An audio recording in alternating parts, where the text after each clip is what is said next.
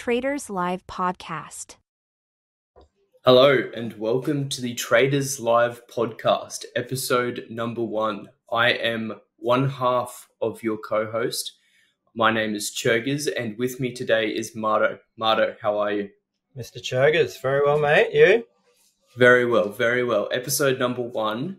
Our guest today is none other than yourself. Mate, only ways up, eh?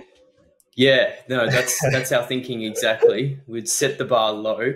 Listen, we have a great episode coming up. What I really want to talk about with you is how you trade, your transition from, obviously we know each other a bit now, your transition from your working and business life into the venture that is trading, how you go about your strategy and all the nuts and bolts in between to what makes you you and what allows you to execute on the market. So really looking forward to that. And I guess the introduction to Traders Live podcast is through none other than the niche that is how we're going to run it. And that is, we're going to get our guests to trade live. So are you up for the challenge? Bring it, mate. I'm ready. Good. And the great part about having you as our first guest is that we also set the bar really low for every other guest. What have we got? We got 20 grand to spend. So that could go quickly. Yep, that's right. So you're really lucky. We're giving you a lot of advantage. We're giving you the pre-market here today. That opens in about 2 minutes. It's probably good to note for our audio listeners that are on, one of the great Spotify, Apple, whatever it is. We also do post this to YouTube, which will allow you to look at what Marto is trading in real time as we go through the podcast. We'll do our best to always sort of guide you through the audio-only version on what is happening on a day, but it's there to view if you want. And I think the great part about what we're doing here with Trading Live is that, listen, we're not coming out to prove or disprove these great traders who have these bold claims, because frankly, we're giving everyone an hour timer, which I'm going to start right now because I saw you putting some limit orders on. Mm-hmm. I know it's a minute to pre-market, but I'm going to put that on. And yeah, as I was saying, we're not trying to prove or disprove a certain trader. We're not trying to out someone for not being able to trade. It is a great way for us to see inside the mind of people like yourself, Marto, and the other guests that we have on, and really see how they tick and encourage some dialogue about what's going on. Yeah, I think it's a pretty unique kind of proposition, mate. And we kind of thought, what's the best way to get inside some really good traders' minds? And I think doing it live is probably a really unique kind of way to do that, and get them to kind of talk through exactly what they're thinking and why they're doing certain things. So as we just about to open, mate. So I'll just get rid of one of these orders when it goes off, or both of them. So Marto here is trading with $20,000 in Unreal funds. We're using a demo account for this challenge. And essentially every podcast is going to have Marto or a guest or whoever it is trade live for an hour with $20,000. And it's almost, we compare this to sort of Top Gear, where they used to do the hot lap around the track and put everyone on a leaderboard. It's not for keeps. We're not playing for sheep stations. We're just exactly having a look inside the minds of traders. And who knows, there's some really interesting people out there that talk about psychology and mindset, and I'm really interested to get those sort of people on and talk to them, and have them in front of the market and just see what they do. And it's all for a bit of fun. Yes, we're putting you on a leaderboard. The only person I'm taking seriously is yourself. So it's going to be great. All right, bring it, mate. I realised just at open here that we're obviously using a demo account which has retail kind of margin requirements. So that's thrown a bit of a spanner in the works for my YOLO trade. But anyway, we'll see how we progress. Yep. So we are a minute into pre-market here, and you have been you've layered in 40 units now. The market's dropped 10 points in pre-market, and I'm just curious as to, over the next hour, what approach are you taking here? Talk us through your strategy. All right, so today, mate, it's probably a good kind of opportunity whereby I guess my trading strategy is, obviously I've built a very large historical data set, and I've spent a couple of years kind of getting to know, I guess, how to bring that data to life, as wanky as it sounds. But so what I generally kind of am looking for, I'm looking for kind of outliers, some volatility, some kind of event that I can kind of hang my hat on and put a box around in terms of the potential outcomes. So I guess today, when I look at today, we've got CPI tomorrow. So, does the day before CPI kind of act a certain way? We've got retail sales. Do retail, do those days act a certain way? And then obviously we had that large fall yesterday. So, following, what were we, 65-point futures fall yesterday, does the market, act a certain way the day after? So I guess when I'm going through my spreadsheet, they're kind of for today, for instance, they're the three kind of scenarios that I'm looking at. And then I dig into, I'll go through each of those. Is there a trend? If there is a trend, can I set my risk management at an appropriate level for a kind of reasonably high risk reward kind of probability? And then if that's ticked off, then that kind of shapes the trading that I'm doing. So I guess if you want me to kind of talk through this particular instance, I look at, let's see, just bring some of this stuff up, but what we got here? So day before kind of CPI, if I have a look at that, nothing too that stands out to me a great deal apart from it's generally probably a bit longer tail to the upside, but nothing that I can really use just on the face of it there. Looking at retail sales, that's normally a big nothing with a couple of decent outliers, but generally just single digit kind of moves from open to close. And then the interesting one for me is that move yesterday where we got the 60-point fall. So following big drops on Monday, we generally get a bit of a refresh back up the next day on the Tuesday. So if I'm looking here, and I probably can't see this quite at the moment, but we do get quite a move higher on the overwhelming kind of number of cases. So Yep. that's kind of what I'll be looking to kind of target today. With if I look at the moves today low, 25 points seems to be the kind of cutoff there. So that's what I'll be, I guess, at my downside. That's what I'll be looking at. Yeah. Okay. So it sounds like you're approaching this hour challenge here today quite similarly to how you approach your normal day-to-day trading, which is really, really good.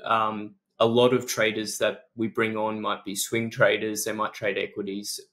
They could have a vast different, I guess, ways of approaching the market. So it's important to know that not everyone who comes on the podcast will be able to trade exactly how they like. But again, we're not playing for sheep stations, but it is going to be great insight this morning to see how you trade just as you would any other day. So, Yep, sure. Yeah, no, that's good. So we're about 5 minutes into pre-market here. You've got $220 under your name. Let's see if you can keep it, or we'll watch something spectacular. It was meant to be 400 contracts, so I've unfortunately got strangled by the retail margins. But anyway, that's all right. We're in the green, mate. So that's yeah. All right, well, let's move on to a little bit more about yourself. Obviously, we've been friends for some while now, but I think you have a really interesting story, and I really want to get into sort of some of your early career and early life and learn a little bit more about that. So can you talk to me about your first beginnings in work and life, and how you think that sort of shaped you and what you were sort of doing? Were you in the industry? Were you trading? What is your come up? Yeah, I suppose probably start with my parents, and they were both kind of entrepreneurs in their own right. You know, they own nursing homes, um, took a lot of risk. You know, had to make it through the recession we had to have with whatever they were, 18% interest rates with business loans. You know, they talk about feeding me sausages every night and not eating because they couldn't afford it at the time. So so I guess they're probably a little bit of an inspiration from that point of view, and I've probably followed in that probably risk taking entrepreneurial kind of lifestyle. But grew up. Ashgrove did a few odd jobs. I was thinking actually this morning that my first couple of jobs, I think, were a petrol station attendant, which I got a trial for, and I ended up spilling petrol all over someone's shoe, so they didn't ask me back. And a cafe as well, where I think I spilt a drink over someone, so again didn't ask me back. So um, probably not the best person to speak to about that, but Yep. uni, bachelor econ commerce, which gave me Yep. a really good foundation. Actually, at school while we're on it, did econ and absolutely loved it. So anyone I speak to about that have kids going into high school, that's probably the one subject that I just encourage them to for the kids to get exposure to, because it's for me it just shapes the way that I look at absolutely everything in life now. And I thank my high school economics teacher significantly in that regard, and I'm trying to pass that on to my kids as well. Yep. Yep. So, did your economics teacher particularly shape your high school outcome, or give you any particular insight or guidance through that period, or did you just really enjoy the economics I just subject? enjoyed it, mate, and Yeah. he was an older gent, and he just had a passion for economics. But it's strange. It's the one thing in life I think that has it changes the lens that you view everything through. Whether you getting a medium Big Mac meal at Macca's, or you're trading millions of dollars, it really gives you a certain perspective on how you see things. Yep. Yep. So, out of uni, you couldn't work at a petrol station, you couldn't work at a cafe. So, where did you go? What did you end up doing? Mate, I did. Sorry, I'll just do this one. I went into managing hotels. Okay. So I managed a couple of them. Met my wife at one, which was a fork in a road, I suppose, one way or the other. But turned out very well for me. But yeah, it's I guess being part of that, moving to a managerial role, I guess it just kind of confirmed to me that was the kind of path that I was going to take. I really didn't enjoy working for anyone else. Sorry, I'll just place another trade here. So, talk me through what are you doing here? Just adding to your longs? Yeah, adding to long. So, it's a little bit tricky because I'm trying to kind of work out on the fly in terms of position sizes. Sure. I've obviously got 2.8 to trade here with a 25-point stop. So I've got I'm trying to work out in my brain with this number of positions. I think I got 50 contracts. Whether I'm going to get liquidated before my stop or not, but obviously in the real world, you'd have a bit better idea of your leverage ratios and Yep. where you get stopped out there. But yeah, essentially, I'm looking at the outcomes in terms of when Monday we have a decent fall, and I'm looking at, so we've got one, two, three, four, five, six kind of outcomes out of 13 here that have less than 10 points to day low. Yep. So I guess in my brain, I'm going, I'm almost thinking of that I'm going to be trading 2 different or 3 different strategies. So Right. one is that I guess the YOLO trade, in terms of like there's a reasonable probability that we're going to rally from open, like within reason, less than 10 points to low. So I want to have a decent position size to take advantage of that. Sorry, I better actually trade on my real account while I'm talking to you as well, and not just play money. Yeah, yeah. So the market's opened now for probably 2 minutes. You've got 50 contracts on, all seem to be in the money. It's interesting to hear that you're not looking at where the market is relative to the candles before. It's sort of just all channeled through that data set and the box that you trade around. Is that right? Yeah, exactly. Yep. Yep. So yeah, I split it up in my brain going, okay, I want a decent position in case it rallies from open, because it's a reasonable probability that it, will drop, it won't move less than 10 points before rallying. And Sorry, just to quickly interrupt Yeah. there. The decent probability on a rally on open, is that given to you because of the pre-market move or because of the day's expectancy from previous sessions? Yesterday's session. Okay, thank you. So that's telling me, giving me a box to work in for today. Great. Yeah. So there's kind of that I've got in the back of my mind, and then the fallback is with a lot of these other scenarios was that it fell, more than 10 points, but kind of rallied back over the day to kind of finish, say, even. So that's kind of the second scenario in my brain that, well, if that plays out, I'm probably going to stop out on my open trade, because that was kind of the intention of that was to capture a significant move. So if it drops more than 10 points, that kind of hypothesis is out the door. So then I kind of go to the second one, which is, that kind of dip and come back to open. In that case, I trade that a certain way. So I might, even though I might stop out of my my open long. I might actually take a long position exactly where I stopped out, which might sound a little bit strange, but it's kind of, I've kind of got two things going on in my brain. And Okay. then, so I can trade that. And then third scenario, I guess, is that I'm completely fucking wrong. And then I'll get stopped out at, where I set my stop at 25, which I think that 25 point kind of buffer captures 95% of the past Yep. occurrences. So if it goes through that, I'm way out. Yep. So you, in your real trading, place hard stops all the time on your positions?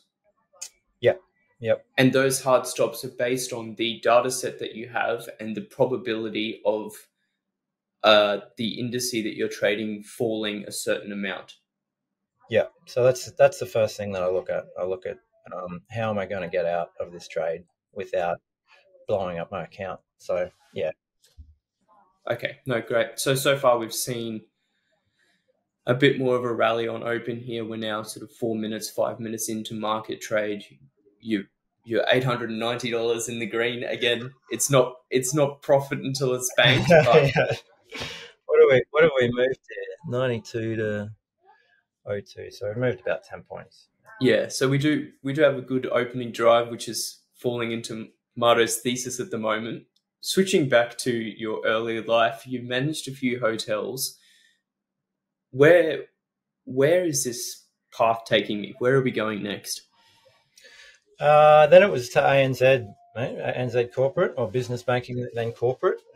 So that's one of Australia's big four banks, correct? That's the big four.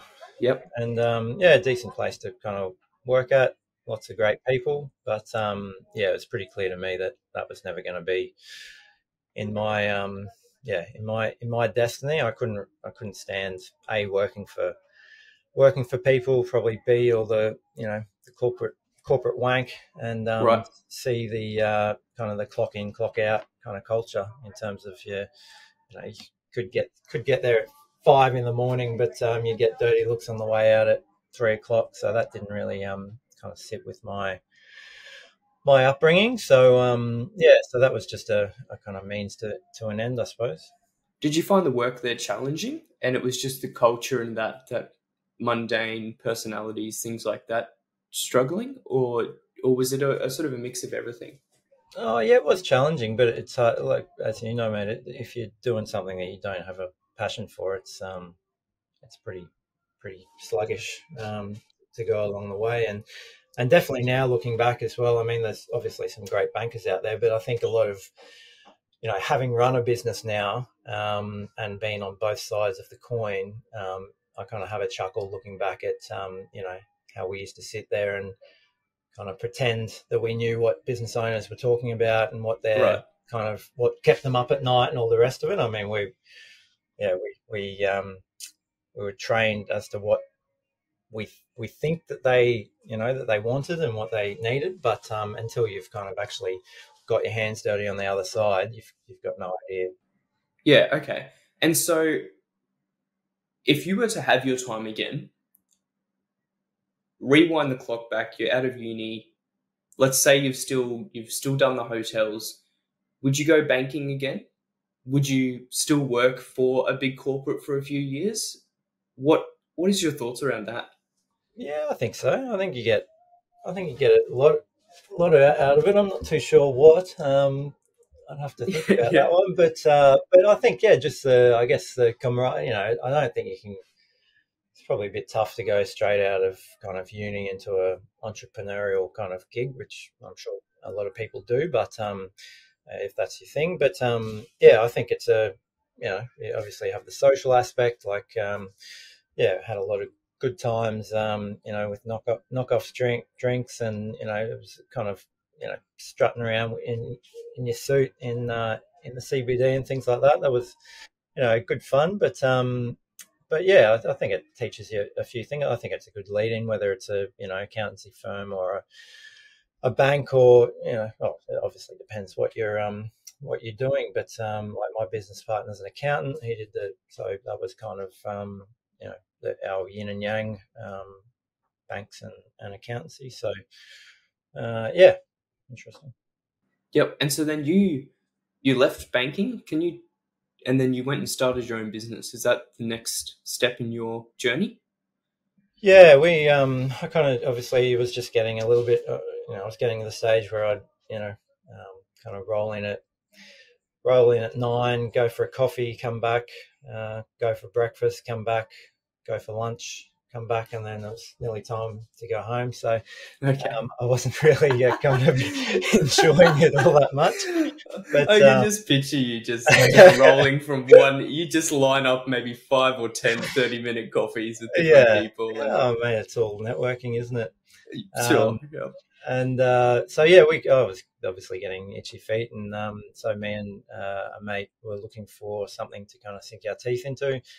Um, and the only thing that kind of ticked the box was a kind of food and drink wholesale distributor out in Warwick, which is a couple of hours west of Brizzy.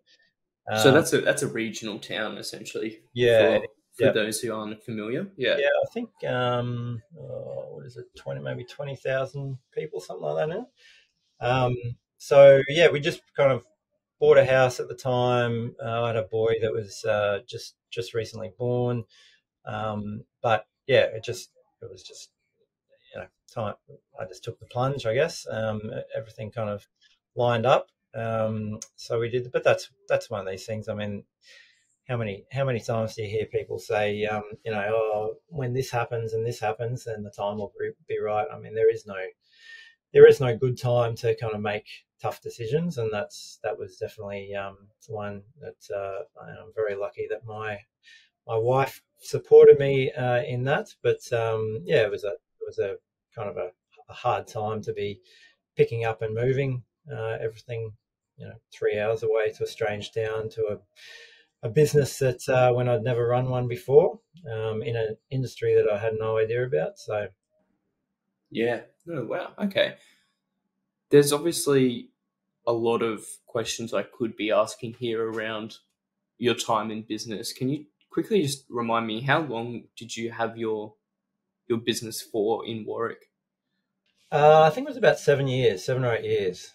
Yeah. So Okay. Yep. I often think about, I think it's Reid Hoffman from LinkedIn. He talks about, tours of duty. So, I think for me, I had like um, banking was about 7 or 8 years, tour of duty, and then running my own business 7 or 8 years. And then I've obviously had a few years off. And I think this next kind of stage with what we're doing, will probably take me out the next 7. So I just think it's a good kind of time period to really sink your teeth into something, be successful, but then don't kind of overstay your welcome. Yeah, okay. And did you sort of turn that business round? Did you inherit a good business? Did you just build the business and then, spoiler, you ended up selling that to a multinational, correct? But what was that journey? Did you inherit a bad business and have to learn to turn that round? Did you just organically grow it? What was your strategy? It was a really good business. It was a niche uh, distributing school canteens, actually, which was interesting. But So you would distribute the items used in the school, like canteens and tuck yeah, shops. yep. So think of anything that you find in a tuck shop, from chicken burgers to the packaging to the drinks to the ice blocks, and everything in between. So it's a really good. Don't see much of that anymore, mate. It's all health food. It's all Ah, salads yeah, and I is know that that. right? That's Yeah. the way that they were going. Yeah, we Back in managed. my day. Yeah, we managed to sneak a few things in there, um, but yeah, no, it was a good business and it was super niche, which really appealed to me. So it was kind of, it wasn't on their own. Obviously, those canteens aren't big enough for the big guys to kind of worry about. But when you're doing 100 or 120 or whatever we did of them, you could, margins were probably 5 times industry average. So it was good from that point of view. But yeah, kind of a shot. It was a good business, and then I took over. And one of the big kind of lessons out of it, and this is embarrassing coming from banking, but I was so focused on the sales for the first couple of months that I kind of forgot about debtors.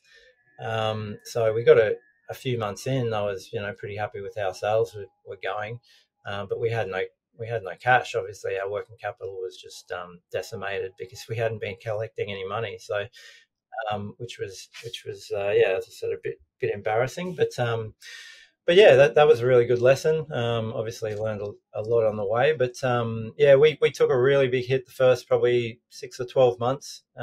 Just obviously when you're a young guy youngish, taking over a business that you know nothing about, you get every competitor. Sorry, every Trade competitor. alert. Yeah, that's right. Attacking you and kind of trying to put you out of business. So we had a rough, probably first year, and then had to kind of build back up from there. But we ended up, yeah, I think we ended up doubling turnover over that period, which probably doesn't sound like a great deal, but it's a pretty cutthroat industry, and you got to work pretty hard to kind of take market share off every other man and his dog. So yeah, so we did well, kind of in the end, and as you said, kind of transitioned a sale to one of the bigger competitors that we had. Yeah, okay.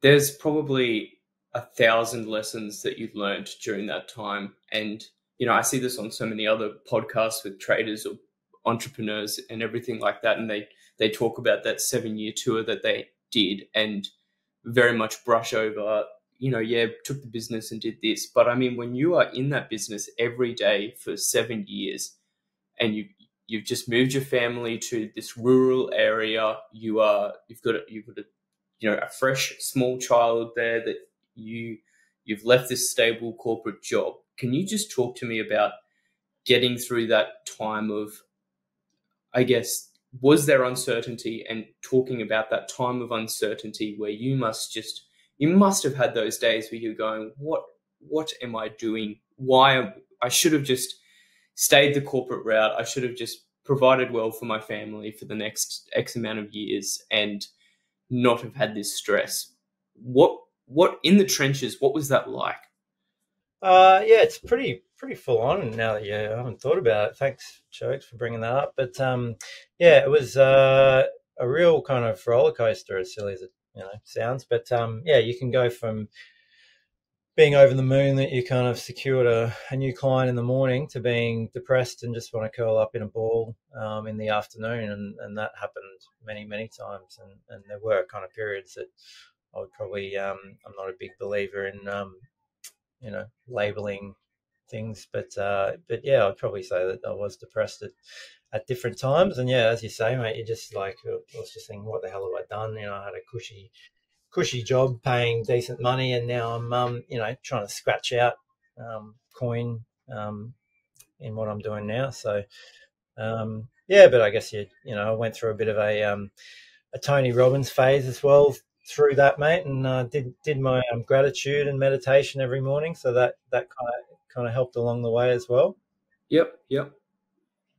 And did that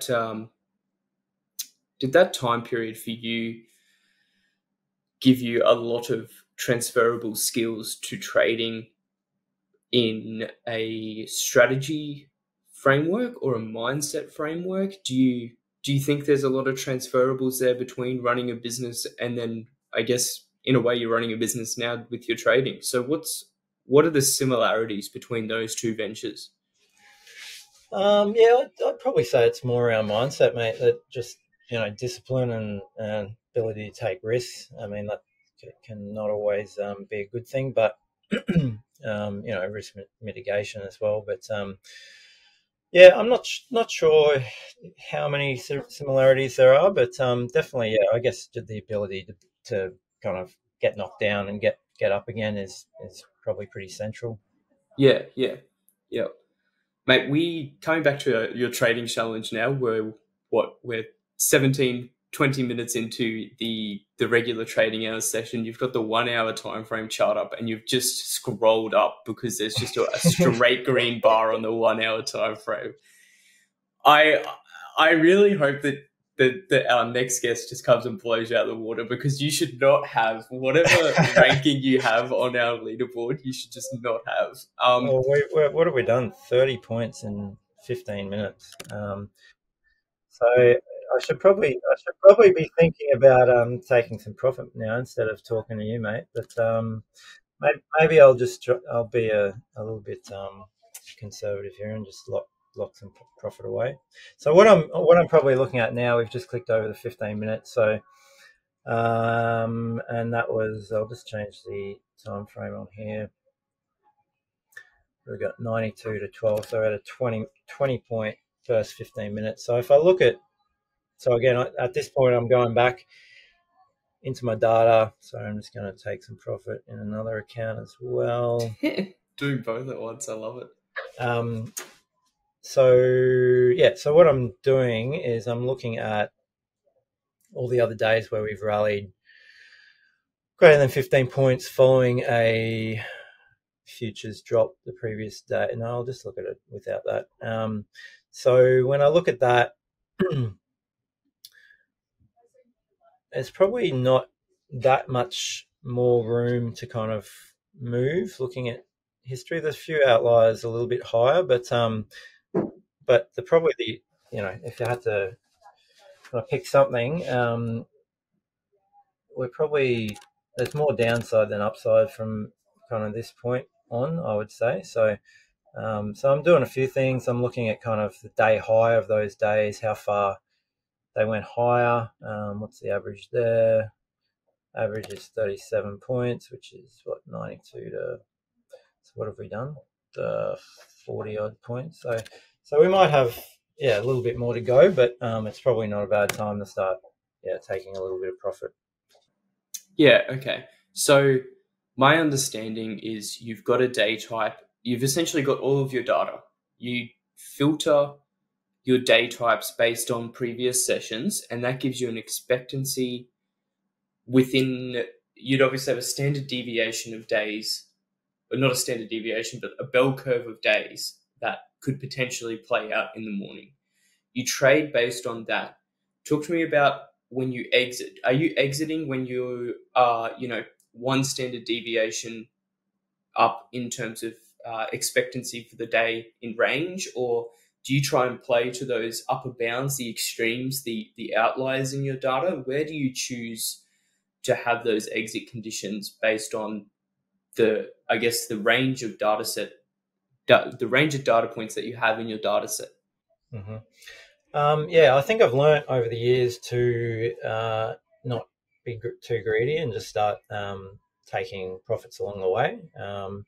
So yeah, whether it's every 10 points or whatever, yeah, again, it depends on what the data is telling me. So, I'll normally look for, if my hypothesis is playing out, I'll start taking profit at probably the minimum um, point of that range. So, like if today, for instance, if, looking at that 15-minute move, if the smallest move the day high was, 25 points, I'd start taking profit at that point, at 25 points above. And then, if the maximum move was 70 points and we're getting towards 70 points, that's where I'd, want to be completely kind of closed out. Yeah, yeah. Okay. No, I think that makes sense. Yeah. No, that's really interesting. So you've now scaled back. I think you had 50, 60 units at one point this morning. Yeah, 50 or 60, yeah, something like Yeah, that. and you've now scaled that back. You're just carrying the remaining 20 that you got in at the low of pre-market, essentially. Talk to me. Are you just going to close that out when we get a bit more of a drive, or when you see a pullback? Where are you going to add, if anywhere? Well, I've got to close it out in the next what, You got 30, 26 minutes. 26 minutes, don't I? So again, what are we looking at? 40 points. Day high average was about 38. So yeah, I'll probably just carry it for the purposes of this. But yeah, generally I'd leave a little bit of run. I'd probably close out maybe another 5 here, and then just start closing out above. Um, I really wish we'd checked this demo, mate, so that we could have traded the 400 contracts I was trying to get, but that's okay.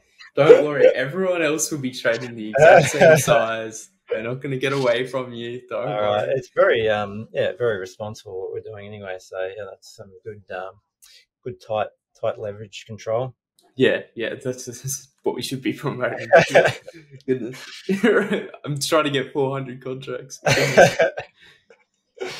So you've had this period of 6-7 years where you've built this business. You've got the exit. You've sold to a multinational.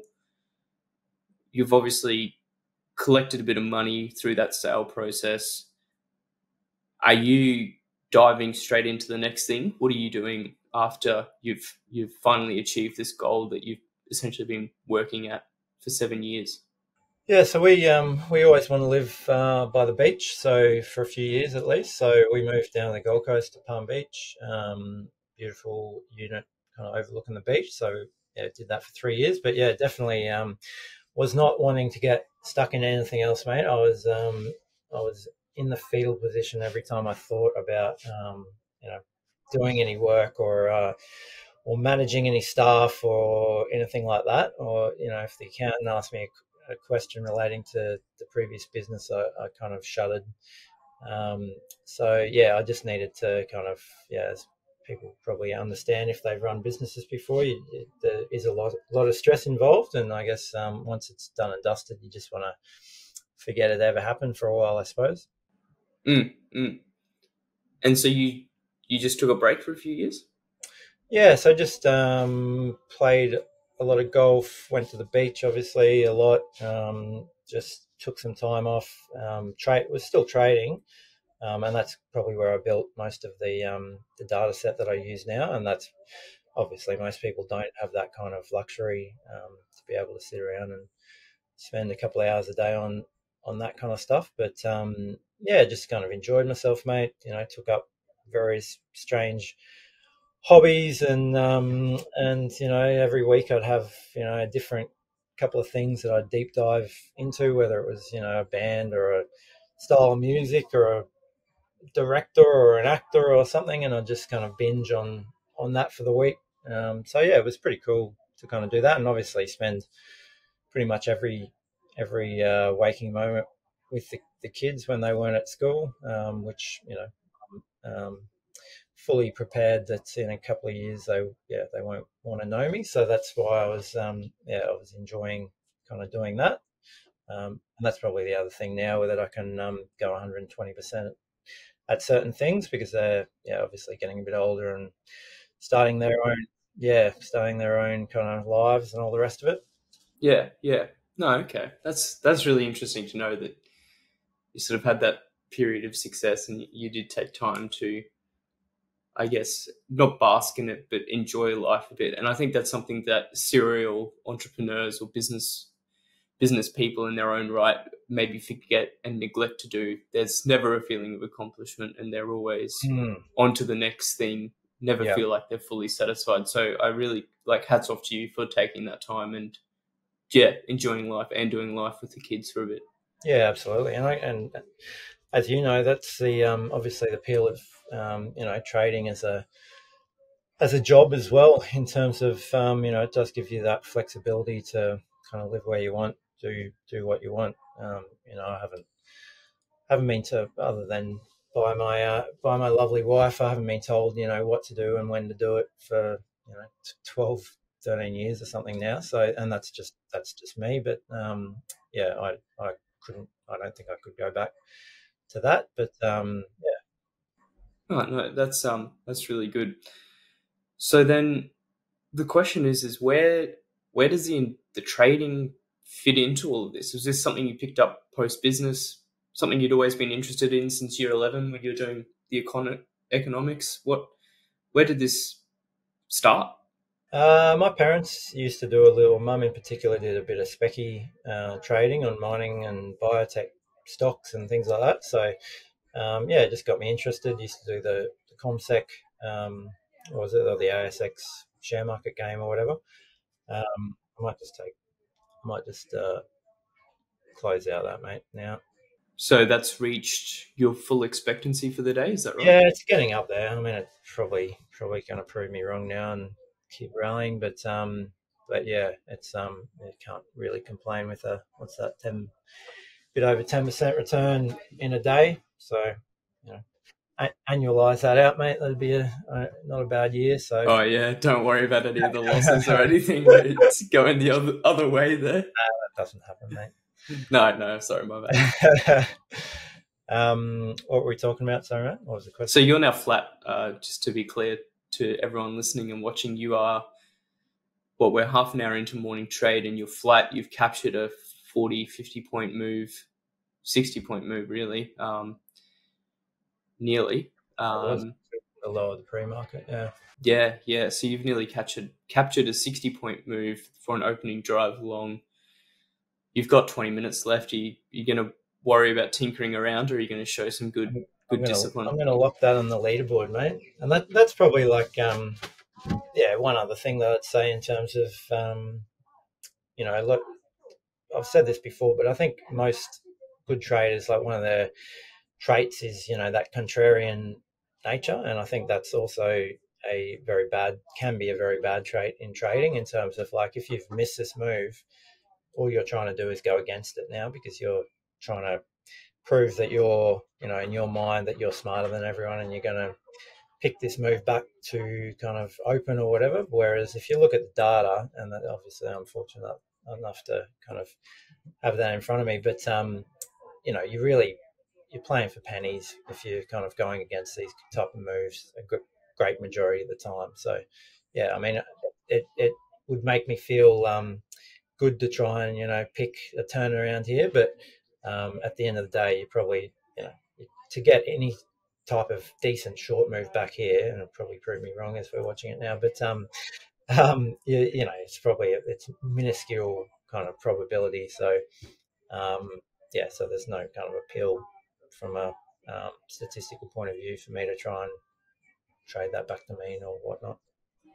Yeah, and I mean, for me personally, like, I think what will make us such a good duo in terms of co-hosting podcasts and asking guests to come on and chat is I'm obviously a lot more beginner or junior compared to yourself, and I mean the characteristics or the traits you've just described there of trying to go against the grain and pick that move, that contrarian move, is something I still struggle with. So yeah, absolutely. It's good to learn that, and it'll be good to hear different perspectives from different guests and be able to sort of harness both my sort of more beginner questions and those basic sort of understandings that I have, and also overlay that with your more experienced sort of view and ask some of those more deeper and in-depth questions to those guests and really get both parts out and really get value from both of that. So Yeah, no, I'm looking forward to that, just between you and I.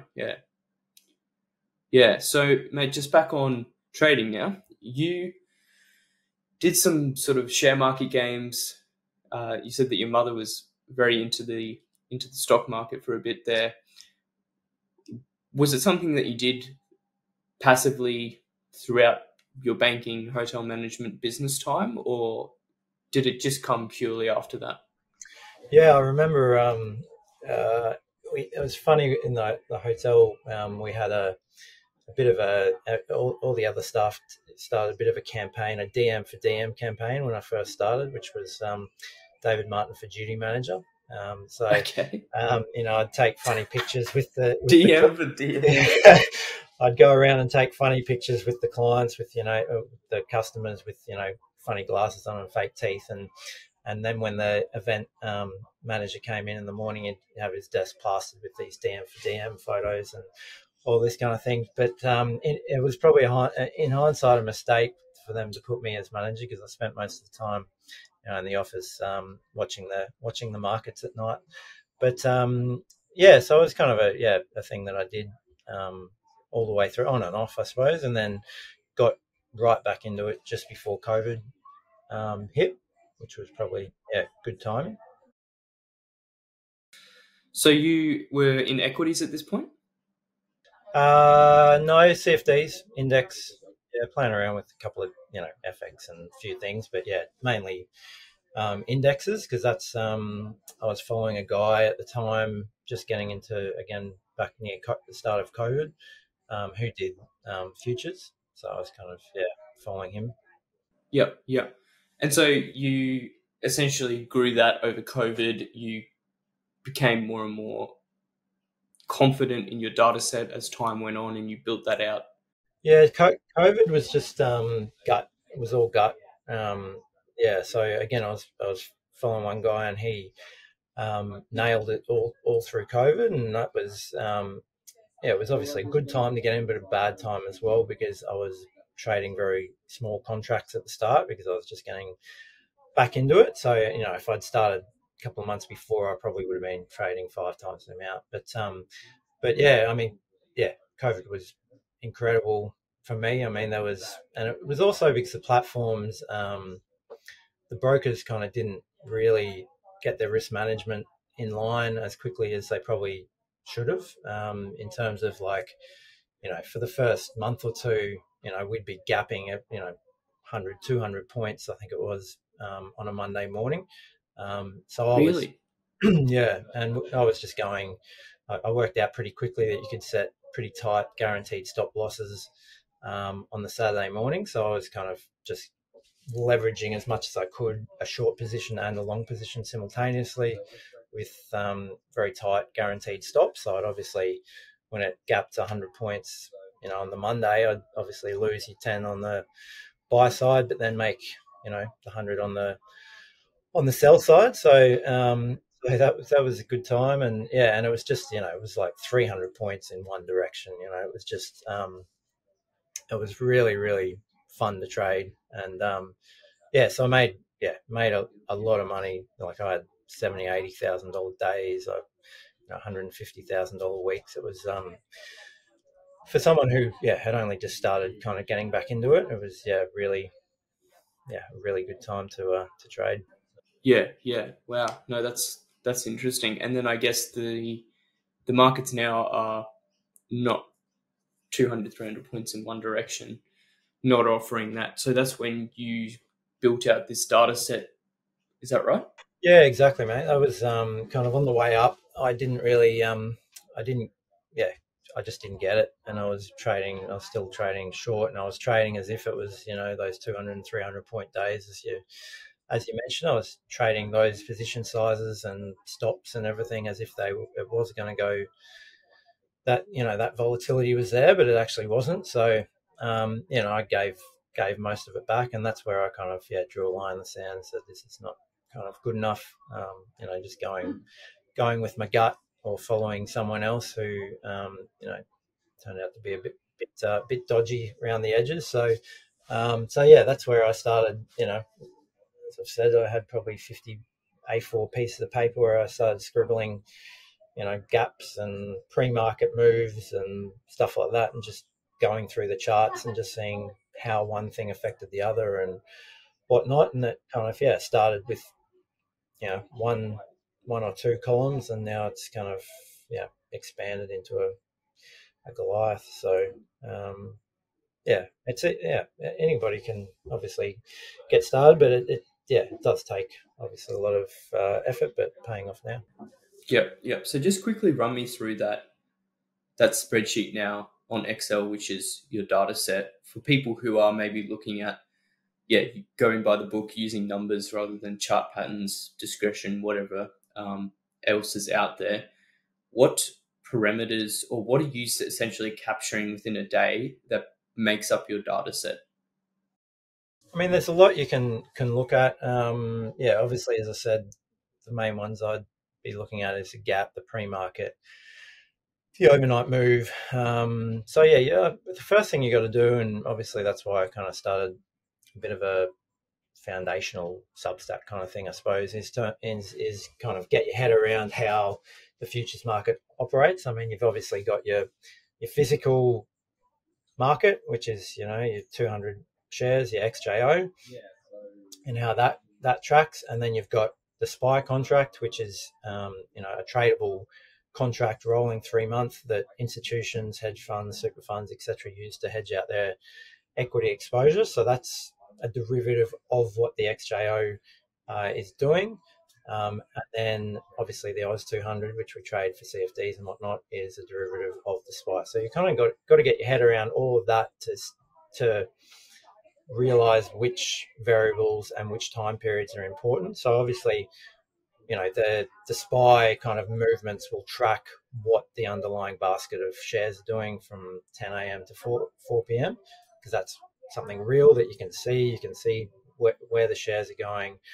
So obviously, if that basket is moving up, then people are more confident, and they'll release their insurance, and obviously that means that the SPY goes higher. And then overnight, so once that closes at 4 o'clock, obviously the next 12, 16, whatever, 18 hours is basically people trying to predict where that basket is going to open the next morning, right? So and that's where futures, I find, there's so many kind of I won't say arbitrage, but there's a lot of opportunity for profit when you get your hand around that, and particularly when you've got you can view trends and how humans interact and kind of trade on different pieces of information, because that 16-hour period is all just speculation. So there's a lot of periods there where the market's out of balance with where those shares will probably open up the next day. For instance, if it's a US data release and it's the US goes 1% higher, we'll follow that in the out of hours kind of market, tracking that higher. But it doesn't mean that everyone's going to suddenly go out and bid 5% over for BHP and the top 200 the next day on open. Well, probably not. So that's where it provides some opportunity, because if the futures doesn't kind of price that in, and the market opens and all the shares open flat, it's got to adjust pretty quickly, in terms of like, oh shit, we're pricing this as if everything was going to go up 1% and it's opened, and everyone shrugged their shoulders. So that's where you get the big falls, the first 15 minutes to an hour. People kind of adapt very quickly to the fact that what they thought was going to happen didn't happen. And that's where all the opportunity is. Yeah. Okay. Having just heard how you explain different major moves in the market and interpreting overnight moves to then inform the current day moves and trading within the box of the data that you have, I'm a new trader. I like what you've just said. I like that I'm not looking at chart patterns and just hoping that something works in my favor. I like that I can control my risk based on the box that you are able to discern from your data. I'm a new trader. How do I go about building a data set? What are the first steps for building a data set that then allows me to trade similar to how you trade? I would say that I use this for my trading, pretty much 100%. But I encourage people to just use it as a tool, along with technical analysis, macro analysis, water. It all comes back to your trading style, your duration of when you're holding trades, all the rest of it. I mean, these are all kind of factors. But yeah, I repeatedly say just use my stuff as a tool along with other tools in your arsenal. But yeah, in terms of starting, I mean, obviously I've got premium Substack where I put this stuff out. But in terms of actually building your own, it's there's no kind of easier answer. I don't think. I think I've said to you in the past, Chogs. I mean, getting the data. If you're clever, you can set up your APIs or whatever to get that data. I don't think that's probably a big issue if you're an intelligent person out there. But that's, I think I've said to you before, like that in my mind, that's probably 20% of the overall package, and then 40% is knowing how to interpret that data and how to filter that data and what time periods and variables are important, and that probably just comes with experience. That's I've been trading for 20 something years now, and then the other 40% is actually making decisions on making good executions on that data. So that box that you see there, I mean, that's something that I'm still very much working on, and that's where your psychology, emotions, all that kind of risk reward ratios, all that trading plans, that all comes into it then. Yeah. What sort of work have you done on building that mental side of your trading, those discipline like rule sets, your frameworks around your mental of a day to day? What have you done with that to essentially get that to a place where you feel confident in the market? Yeah, good question. I think it's, for me, it's all in that data set. Like, I don't get excited anymore. I don't get depressed. I don't get anything because it's all there, and that's a bit sad in a way, but it's also good in terms of that I've just got certainty. That's I sleep well at night. If I have a losing trade, if I lose money, it's not a big deal to me because I'm looking at the box. I've made a decision based on that. I know it's real hard data. It's not fluff. So yeah, it's just peace. Now I've got complete kind of peace of mind when I trade. So probably just saw obviously in today's example, like I wasn't kind of riding even though it was a demo account, but I was trading in another account with some pretty decent size. But I wasn't riding every tick. It is what it is. It could have dropped 25 points in the first few minutes and taken me out, and I would have I wouldn't be in any different kind of state of mind than I am at the moment. Yeah, okay. No, that's really interesting. You sort of touched a bit on losses there. Is there a loss that stands out to you in your time trading? Is there one that you went, I've did it this time? Yeah, mate. Yeah, there was one, I think it was January 22, and we were on the Gold Coast, and I was kind of feeling pretty good about myself, and I had a good COVID, all the rest of it, living on the beach, just living the dream.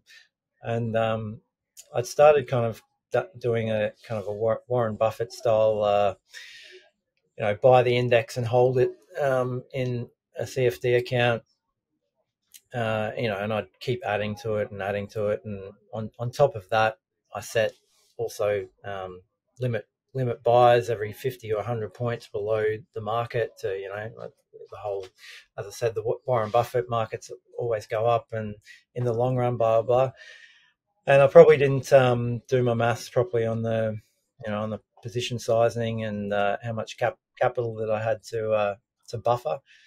And yeah, I think it was January, and it had already come off 10%, and I kept buying and buying, and I think I forget how many positions, but 700 positions or something like that. And it came off a few hundred points, and then I remember one morning, waking up to a lot of notifications and SMSs and all the rest of it. And it had fallen. I think that was the night that it fell 300 points overnight, and I got stopped out 3 points from the bottom. So they liquidated me 3 points from the bottom, and it rallied back 150 points or something like that. So I still had, I think, 100 grand capital in the account, but for whatever reason, their algorithms kicked me out at that point. And that was, I think, 500 or 600 grand. I kind of, lost over that short period, which, obviously set me back significantly. But yeah, always, as I've kind of said, and it might sound a bit strange, I don't know if other people do the same, but I actually get pretty pumped when that kind of stuff happens. I mean, obviously there was so you were excited when you lost 500 or 600 grand. Well, there was obviously you were out partying. There was obviously a period where I kind of sat with head in hands, but yeah, I kind of had that bit of excitement once I got past that, in terms of like, okay, now you're on your own. Like, essentially, I burnt the boats, right? The saying of who was it, the Spanish conquistadors or whatever, that they, so they couldn't go back when they landed wherever they landed. They burn all the boats, and it was like, I kind of got a bit of an exhilaration in a way, which might sound a bit strange, but that there was no, that was it. I was on my own from that point on, and there was no failure from then on. So, but yeah, it's interesting. Like, now, obviously, I've learnt plenty from that, and I remember reading after that I think it was Ray Dalio made a comment like, every asset class in your lifetime will drop more than 50% twice, or something like that. So when you kind of frame it in that perspective, like, it was pretty stupid what I did, but definitely a pretty decent kind of learning experience. Yeah, but it's important to distinguish there that although, oh mate, the timer just went off. Hold that thought. That is the end of your 1 hour trading session, 1 hour challenge, mate. That puts you in spot number one. Am I I just want to put that there. You are in spot number one. The total number of people that have done this is exactly one. But enjoy the glory while it lasts. Yes, I didn't blow up I think it'd be a bit hard to blow up the account, but I'm glad that didn't happen. Yeah, so you spent the last 15 minutes out of position. You had realized your expectancy. It was really good to actually see that you were trading how you would normally trade of a morning. I think that is going to offer a lot of insight to our listeners. Just to recap, you established yourself in pre-market. Pre-market dropped maybe 10 points, just shy of 10 points. You got... Yeah, so just to cut in, mate, on that pre-market. So again, when I look through those kind of scenarios that I had before, pre-market was flat or up every single time in those scenarios. So that's why, once it dropped, that was pretty straightforward kind of decision. Yeah, no, that's really interesting to know. Essentially, the market rallied or had a really good drive over the course of our discussion, and you talk me through, you at the end of your positions when you were closing out, you'd reached the expectancy based on your data for the day? Yeah, I was probably a little bit lazy, given that we were talking, but it was getting up to where I'd probably, I probably would have spent a bit more time kind of, drilling into it a little bit, and being a bit more detailed, if it was, real life. But yeah, it was, it was more downside than upside. Yeah, great. And so you started the challenge an hour ago with $20,000. You've been able to amass a whopping $2,195 profit in an hour, and that like I said, puts you in position number 1 on our leaderboard out of 1. So congratulations, and thank you for showing that insight. What do I win if I stay there, man? Do we have a big I wig don't or think a? you're going to stay there, mate. No? We've got some good traders on. No, not that I don't have faith in you. I don't know. We might have to come up with a prize, like at the end of the year or something like that, or Yeah, we'll put our 50 heads guests together, in. mate. Yep. Yeah, I think a little trophy. That'll be good. A little trophy, maybe. I don't know. We're gonna have to think. Maybe we should open it up to listeners. What we should give the best trader, best hour time frame trader. Absolutely. Yeah. Yeah. I think that'll be really interesting. So, just quickly back on your data set and the way that you trade now, where are you seeing yourself going in your trading in future? Like, if you were to make your trading better, what does that look like?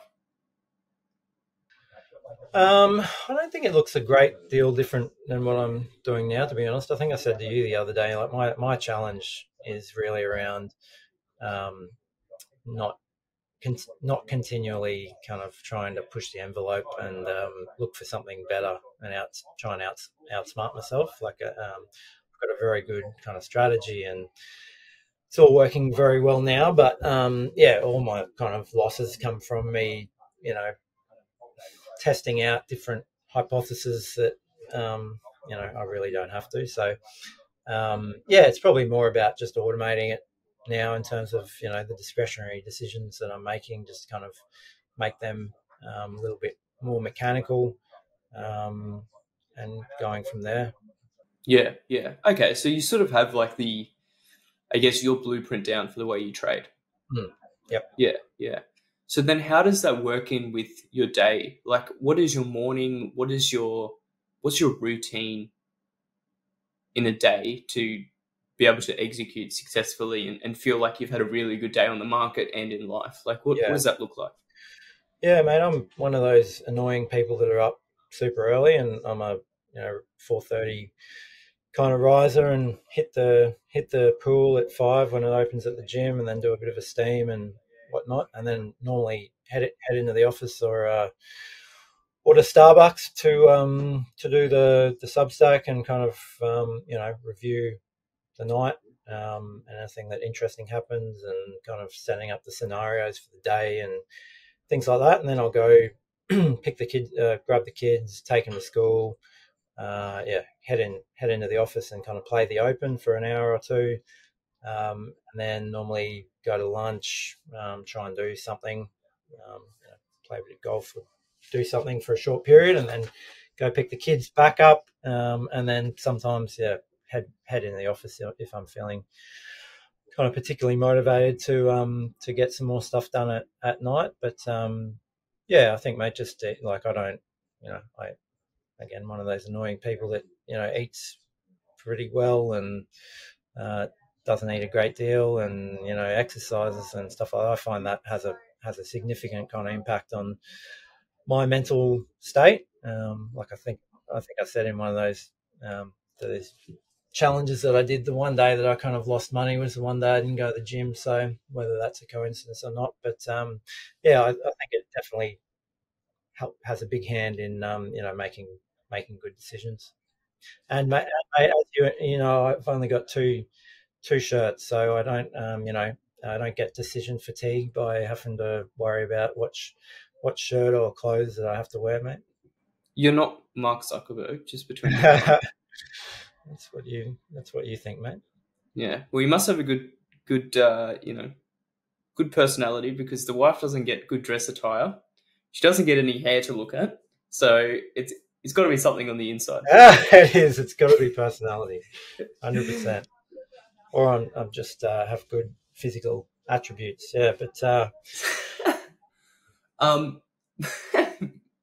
back on topic. Real quick, what do you think of those guys that flash around in Lamborghinis and the nice cars, expensive houses? Do you think there's a place for that in trading? Do you look at that and go, obviously, because you've just described a really wholesome sort of day. You wake up early, do your day. You've got a really wholesome day. What do you think of those guys or those traders that do flash around their wealth? Yeah, I don't really have much of an issue with it. Like, yeah, I suppose if I had a penchant for Lamborghinis, I'd probably be looking to do the same thing. But yeah, I listened to an interesting kind of interview with that Tim Sykes the other day. Funny that you actually mentioned that, and he really uses that as inspirate to try and inspire people to kind of hustle and work hard and all the rest of it. So I suppose I think it has a place from that point of view. But in saying that, I know a lot of people just use it for a bit of a wank. But yeah, I guess that if that makes them happy and it's not kind of you know I suppose if they're leading people astray by, having a paid service or something like that, maybe there's an issue there. But yeah, whatever kind of helps them sleep at night, I suppose. So then, what inspires you to work hard? Good question. Yeah, I don't know, mate. It's I just love what I do. Like I'm loving what I'm doing at the moment. If I do something, I do it 100. I had 3 years of sloth that I've got to kind of make up for.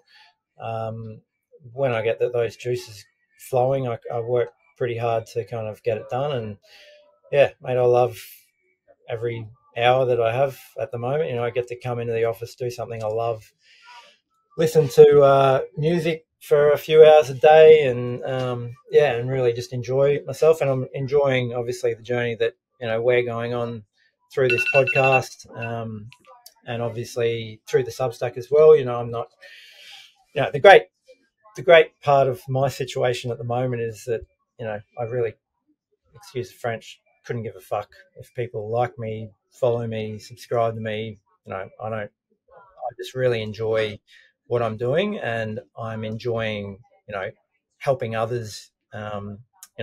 Just have another tool in their kit box for trading. I've got a passion to, they say what 90% of retail traders lose money. Like I don't think it needs to be like that. It's been a real kind of eye opener when you see in black and white that the market can be fairly predictable in certain situations, and then it's just up to yourself to kind of work on your own discipline and to kind of stick to those, those situations and position sizes and all that kind of thing. But yeah, I'm just really enjoying, as finding your tribe of people that share similar interests and enjoy what you do. And yeah, if I can kind of add something to that, then yeah, I'm enjoying it. Yeah, no, that's a great answer. That's really good. One last question for you. You do a lot of data. You obviously have this data set. You do a lot of data-driven trading. Where do you see AI fitting in the market in the next 2 years, 3 years? What does that look like from your perspective? Yeah, I think it's going to be huge. I think it's going to be huge in every perspective. I'm churning out, 10 times the amount of work that I would have been able to do a year ago. Sure. And Yeah. I actually put a few things on hold a year ago when I was going to start them because I just saw the pace that AI, whether it's DALL-E or ChatGPT or whatever, I saw the pace that it was kind of improving, and so I didn't really want to be wasting time then that I knew would take a quarter of the time now. So I mean, I think you're going to get left behind if you don't use it in some way, shape, or form.